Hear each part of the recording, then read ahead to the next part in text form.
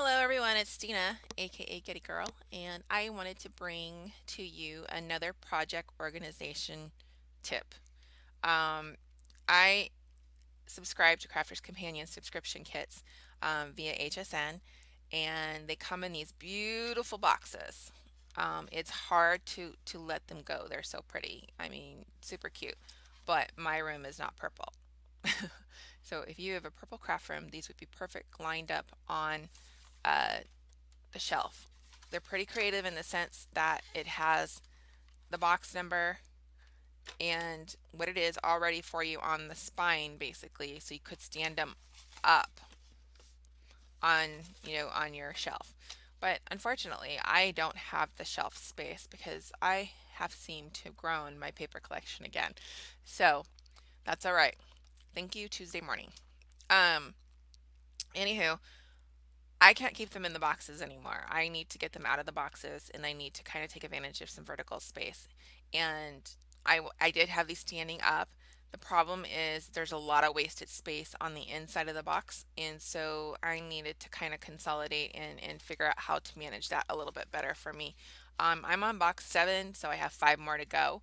And I was starting to line the boxes on the floor by the shelf where the rest of them were at, and that's not cool. So I don't want to be that person where I'm kicking stuff around to get by. So I like my floor space pretty clear, um, and passable. So, anyways, I took them out of the box, and I'll show you what I did with them. First of all, I do want to let you know that I plan on cutting these boxes for journals. I love the thickness of the card. It's pretty thick, and so I can easily wrap this up and use it for journals. So all I'm going to do is I'm going to cut all the flaps off. I'm going to use the bottom. I'm going to use the side. I guess that's actually considered, let's see, the top, right? And then not the top. Well, I don't know what you call it. This is the top. So anyways, I'm going to use the top, the bottom, and then this side one here I'm going to cut out, and I'm going to use it for journals. So I know that this has a little bit of space here, but I can deal with that. I can figure out how to make sure that gets filled in or doesn't harm, or my paper doesn't harm. I'll figure it out. I'm going to use it. So I am going to cut those down. I have 7 boxes, so I basically have a start for 7 journals, if you will. So that's what I'm going to do with this beautiful little box here. And I am kind of sad that I'm going to lose the pictures on the front and the back, but that's okay. They have tutorials online, so I can definitely go over there and utilize them. And I had already done that because I had already made a couple of cards from that particular kit. Aren't those gorgeous? So, I can find them. So, anyways, here's what I did with the kit that was inside the box. I had these 3-inch binders that I had decided to save. I used to have all my acrylic stamps in these puppies. And slowly they've been coming out and being used for various things in more like project folders and things like that. So this is a 3-inch binder. These things aren't cheap. I will say that. I almost want to say that they're about $15. I could be wrong, but I know any of your office type stores will have them.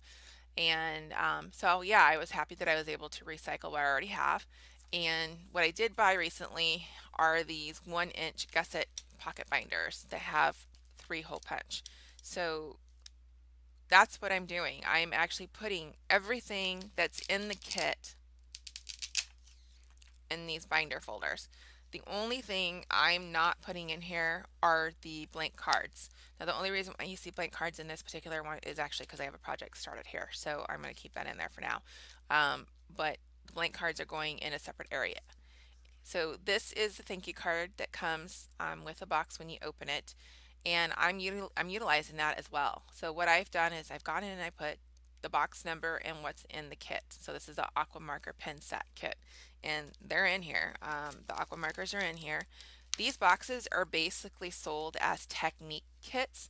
So basically they give you everything you need to develop the technique that they're selling you on. So some of it's kind of older techniques, some of it's kind of revisited techniques. I guess it's the same thing, but it's kind of nice because then they have their tutorials and so forth, and you can kind of follow along, and maybe you might get something different from what you're used to. So or it's kind of nice to be able to brush up on something that you've done in the past. So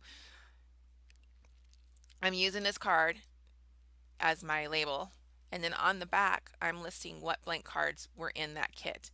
And I'll tell you why I'm doing that here in a minute, because I've got basically stored in a different section. But so like this one has a 5.5, 4 1/4 cards and the 5x5 cards, and so now I know what came in this kit. So if I'm following along on a tutorial, I can basically go to my cards, pull out this size with an envelope, and then I'm done with it. Or I've got what I needed. I'm not done with it. But so that's it. These 1-inch gussets make it really nice. This is probably one of the thicker kits, this box 6, because it came pretty loaded, in my opinion. And so, yeah, so obviously this is 6 and 7 in this one, and I have another 3-inch binder with 1 through 5. So, but I just kind of want to show that to you. I think that is pretty cool. That consolidates. I get rid of the empty space that was in that box because I don't need it. And then I had another empty box that matches my Decorum, with the stamps and stuff, and it was empty. So what I did was I put all of her white card blanks in here. And I have 3 categories. I have one called specialty cards with envelopes. The reason for that is because she has gatefold cards that came in her kits. She has side stepper cards. She has inverted step cards, and so forth. I wanted to make sure that that was all in its own category. The envelopes could be a little different in size, so yeah, I wanted to make sure that I kept that together. I don't want to fuss looking for these particular type cards in my standard cards. So that's why it's in its own category. And then now I have standard cards with envelopes. And then I basically, in all the kits, consolidated all the 5.5 by 4 1/4 cards, all the 6x6 cards, 5x7 cards. They're all in here in this one grouping. And the way I see it is, if for some reason I use the cardstock for something different, or maybe it's a flat card or whatever, then I can use the envelopes for something else. It's not a big deal, but it's just easier when it's kind of together. And then last, I have another one called gusset envelopes. They're a thicker envelope, kind of made to put like the flower cards and stuff in. And I definitely wanted to keep those separate because I wanted to know that that had that gusset in there, rather than try to fish for it in my standard card section. So that's where this is. The reason why I'm keeping her cardstock separately is because her cardstock is a heavyweight cardstock.